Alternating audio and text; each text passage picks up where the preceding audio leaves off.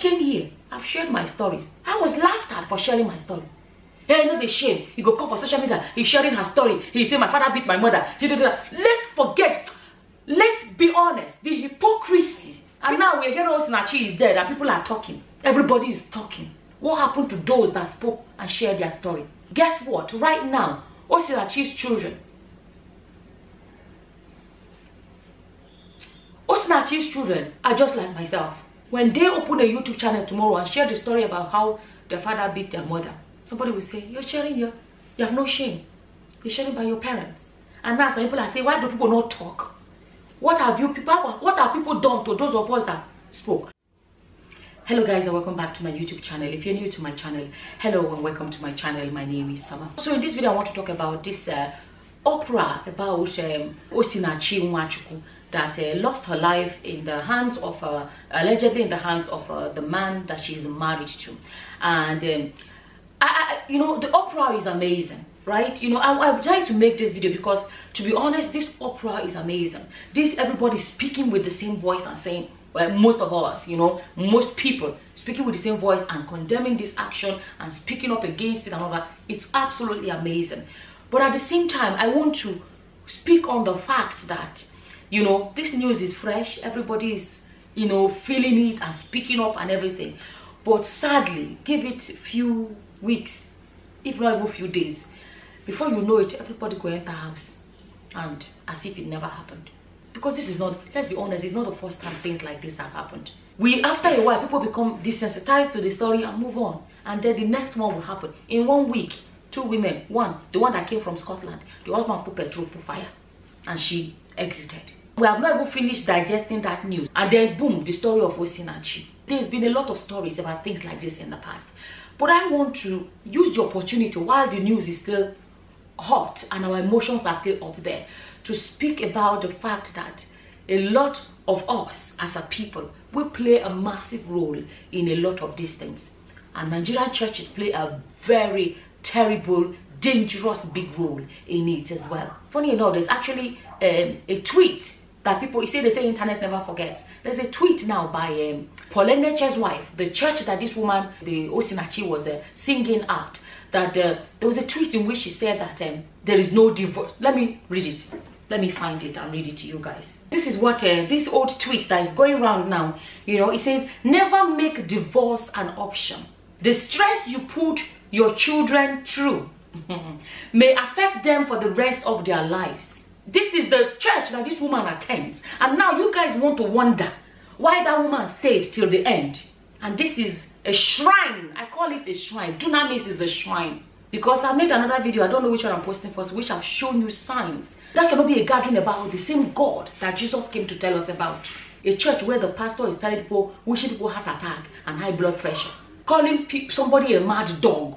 Okay, he said, this is Paul Eneche's wife, says, never make divorce an option at all. Meaning no matter the circumstances. Right? And he says, the stress you put your children through when you, and the one you put them through when you are alive, separated from their father. Let's reason together. The mother is alive somewhere else and their father is alive somewhere else. And the children can go see their father, go see their mother and have two of them alive but apart. Is that not better than the story of Osinachi right now, that she's going into the grave? Where is she now? He said the stress you put your children through may affect them. Okay, what about the stress now that her exit, her leaving this world, the stress that is going to cause for her children? I made a video which I was saying that, you see, pastoring is not sexually transmitted. Because your husband is a pastor does not make a wife automatic pastor. I really hope I'm making sense. Because your husband is a pastor does not make you a pastor. This is a pastor, this is what a woman is saying. But this is a pastor, Abi. He said, to affect them through the rest of their life. Most wayward or rough children are products of divorced parents. That is an insult in the life of a lot of people. It is an insult in the life of a lot of people. Where did she even get her statistics from? There are a lot of children from broken homes that are the amazing human beings. Obama's parents were not together. Bill Clinton, we have heard the story of his father and mother. Her husband, Paul Eneche, I don't know if his parents were divorced, but this man stood at the pulpit he called the altar of God and called somebody a mad dog. I don't believe that was what he got from his home where they raised him. That was a wayward behavior. But I don't think Enenche is from a broken home. And then she goes on to say, so shine your eyes before you say I do. Let me tell you, nobody goes into a marriage. Nobody knows it all. There's something that happens at the beginning where people show you their best side, but later on they begin to show you a side they never showed you before. It happens. If not to shine eye, do you know how many Nigerian pastors have divorced their wives? Some have remarried. I made a post the other day showing some pastors, Nigerian pastors. There were a list of them there. Iginla is divorced and remarried. Pastor Chris Okotie, I think he has remarried 3 times, if I'm not mistaken. You know, Chris Oyagilome is divorced. So people do not get what I was showing in that post. They will not be the only ones with marriage problems. A lot of us have shared our stories or whatever our lives have been like. But it was something for us to sit back and reflect on. Now she's saying, singles, shine your eye. She didn't even say pray about it. She said, shine your You say, so shine your eyes before you say I do. She didn't even say pray before you say I do. You say shine your eyes. You're going to tell me that Chris Oyahidome, as mighty as he is, and all the miracle that he does, a person like him he did not see it coming. Did he know he was going to be divorced? Of course not, he didn't know it. You see that nobody knows it all. But those are their own marriages are still together in the eyes of the world. You know, because let me tell you, marriage being together and marriage being together in the eyes of the world are 2 different things. There are a lot of people that their marriages have already ended, but it's the world that does not know it's ended. But it's the couple inside that know that it's ended. There's a woman here that there was one that made the video saying, when I was going to my husband's room, and people were like, the way, I can't remember how she phrased it, but people were like, okay, there was something not right about the way she presented it. It showed that they were married but they are not together. But unfortunately, society goes by the ones that they still see standing side by side. Some people know how to fake it in the eyes of the world. Is it not in our presence here that what is that called now? Justin and what's it called? Justin and Cora. We saw a week before they had their baby, they were dancing together. 1 week later, they were already divorced. Just like that. You know, when people talk about failed marriage, people think it's a failed marriage is, you know, people that got divorced or people that went their separate ways. Let me tell you, what is the meaning of a failed marriage? Think about it like this. If a product is supposed to do a particular thing and that product is not doing what is meant to do, that product is a failed product. You get my point? If you're a blender, it's supposed to blend and it's not blending well, it's a failed blender. I'm just using that as an example, right? Marriage is supposed to be a loving relationship where 2 people come to love each other, be there for each other and all of that. If you are still together in a marriage, but you are not doing what you're supposed to do, the marriage is not what it's supposed to be. You are beating and fighting each other. It's already a failed marriage. It is not because you are still together that makes it not failed. It has failed to be what it's supposed to be. A lot of the jigos you're looking at, there are a lot of them in failed marriages. But they come out in the eyes of the world and pretend. That's one aspect I want to address. Osinachi's marriage was a failed marriage. They were not a good match for whatever reason. I saw pictures of her. She's actually a university graduate. I don't know about her husband. I don't know, but when I'm looking at him, I may be wrong. I'm thinking maybe he's not educated. And that can be causing some of his inferiority complex. And that he feels that the only way he can then boost his ego is by controlling her. She's the one with the talent. She's the one with an education. She's the one that everybody knows her face. So it was a failed combination of 2 people. They no match. If you're looking from what we are seeing now, that was already a failed marriage. The marriage where there's already beating, fighting, whatever, is already failed marriage. It's not the ones that have already gone their separate ways. At the same time, now everybody's an opera. Everybody is talking. Everybody is A lot of us as people, we play a massive role in this thing. You will see people that will laugh at somebody and say, you get husband, you don't get husband.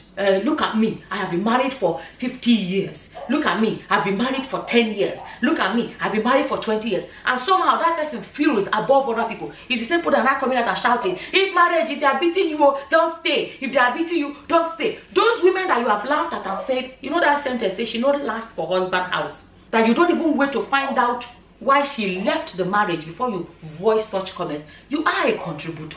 Everybody is coming at now and saying, hey, Osinachi. A lot of people, they are the contributors to the reasons why some women stay, because they don't want the stigma of a divorcee. Another point that is important is this. If Osinachi had divorced her husband, you think Enenche will let her sing in his church? It's a lie. It's a big lie.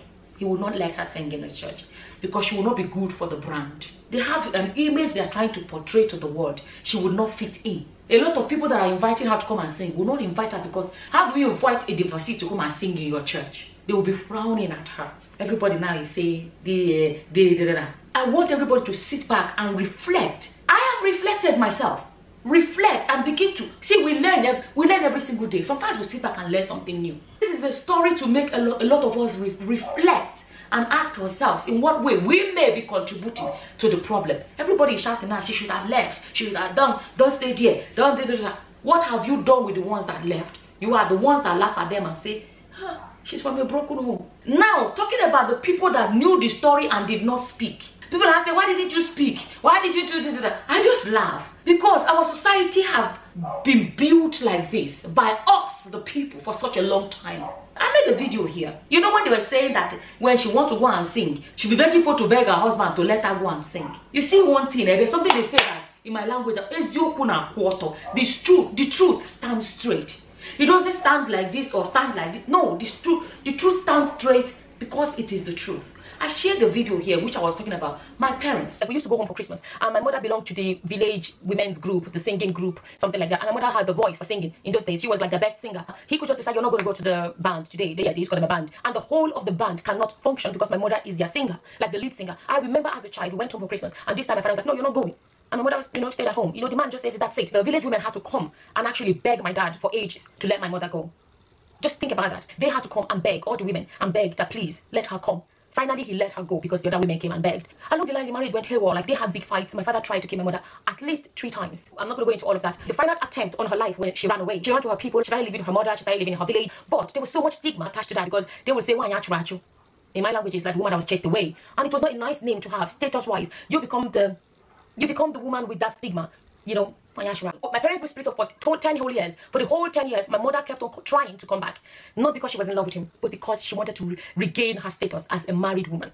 She wanted to regain that status so much. There was so much she couldn't do. She couldn't be part of any women's group. My mother was a singer. The traditional village meeting. My mother was their singer. And she was good at it. And I remember as a child, when sometime Umuada would come to our gate, just because my father refused to let my mother go and sing with them. I love my father, but I share my story because I'm hoping it will touch people to think twice about what they do in their marriages to their wives, especially because some people say, why? You say it doesn't happen to men, but let's be honest. I know there's some marriages where the men are the victim, but in a lot of cases, let's be honest, because the man physically, God has built a man in a way that man is physically stronger. It gives them an upper hand. Our society, stigmatization of a single mother or a divorced woman, it's not the same for a man. Our men don't get stigmatized for being divorced. It is the women that get stigmatized. So that's why the women are the ones that suffer the consequences. And that's why there's this opera speaking for women. Because we know what our society has allowed, tolerated us, promoted even for such a long time. Going back to my mother's story, I remember as a child, every woman had their specialty. So women are the organ player, do player, whatever. Umuada will come to our gate to come and beg my father to let my mother come. Because without my mother, the band cannot play. My mother was the singer. You see, when these stories happen, when these things happen, it brings back so much memory. Especially when it's a story that matches my story. Now that they say husband does not allow her to go and sing, people have to ask the husband first. They will beg the husband first. But it brought back memories. They will beg my father and beg my father. Sometimes he will agree. So without him agreeing, my mother could not go and sing with the band. And without my mother, band cannot sing for the day. And I came here. I've shared my stories. I was laughed at for sharing my stories. Hey, the shame. He go come for social media. He's sharing her story. He say my father beat my mother. Let's forget.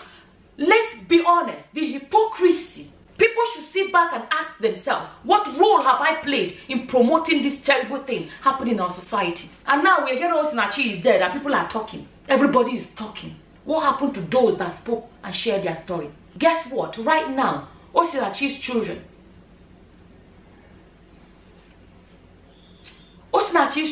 are just like myself. When they open a YouTube channel tomorrow and share the story about how their father beat their mother, somebody will say, you're sharing you have no shame. You're sharing by your parents. And now some people are saying, why do people not talk? What have people done to those of us that spoke? I'm going to say this. There's some amazing people that my stories have touched them. Some people have made them think twice. There are some people that value when I share stories like that. But I'm saying this for those that say, why did this one not talk? Why did that one not talk? Why did this one not? Well, we're now looking for people to be open and share freely. What have we done with those that shared freely? I have been called shameless for sharing my story. And I say, I'm hoping. I remember one story I shared. They say she kicked her. Did I not share the story of my father kicking my mother? Where's the difference? I shared the story of my father kicking my mother. And my mother, it was a kick. It was a kick. She was sitting on the floor. The video is still here on YouTube. And I walked up to her and I grabbed her hand. And that is a memory that would never leave me. I grabbed her hand. I walked up to her and I called her and she didn't answer. And I called her again and she didn't answer. And I grabbed her hand and her hand fell back down. And then I started screaming and I was crying and when I remember this story, that's why it's hard for me to share it. When I remember the story, I am more upset for the pain that I had to go through seeing that than anything else. It upsets me that I had to see that. It upsets me that at my age I had to experience that, because that experience haunted me for a long time. The difference is that, thank God, my mother survived it. I told you guys that my mother basically died, and we cried. We were crying. We were young, we were crying. I said it's by the grace of God that my mother came back to life.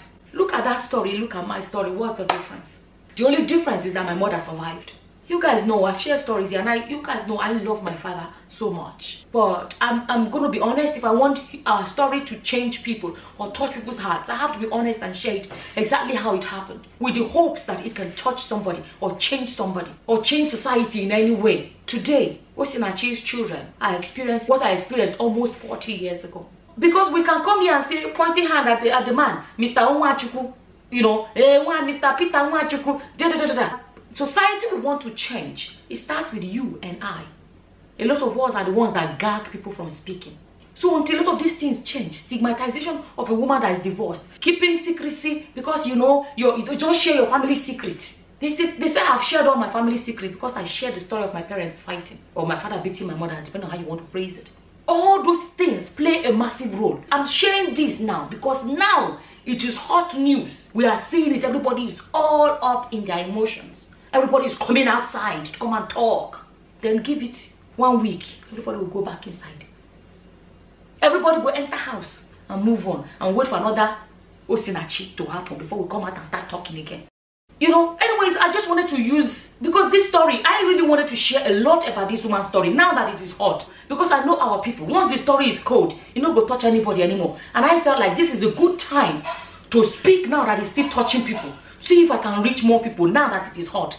I want to use this opportunity to remind us to reflect as individuals and ask ourselves, in what way may we be playing parts in this society that we have?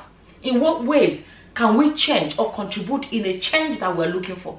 In what way? Before people point finger at another person, say, look at me, I am 10 years married. You are not even. Look at me, I am 12 years married. You're not even. You are playing a part. And then when you laugh at people that run away from their own homes, remember all of this. That's basically what I want to share in this video. Think about it, because the word you are pointing at, that needs to change, that needs to change. You can't really go there and force people to change. The people you can actually change, most of the time, people we can change are ourselves. If everybody reflects and we all change, that's how we can change, you know, our society. Basically, that's what this video is about. It's about giving us reasons to sit back and self-reflect and see how we can help with this situation. I'll leave this video here, and as always, whatever your opinions are, feel free to leave them in the comment section below. And with that, I'm going to say thank you for watching. Until the next time, guys. Bye-bye. Bye.